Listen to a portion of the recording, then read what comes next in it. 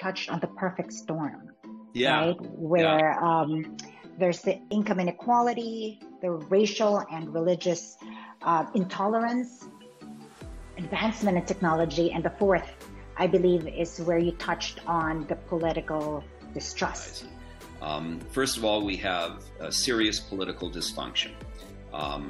Republicans and Democrats aren't working together.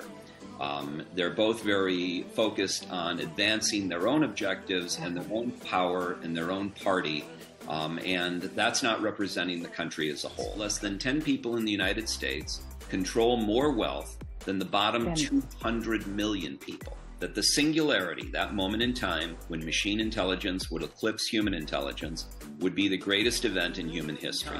That singularity could come as early as 2029. That's 7 years away. That's a tsunami.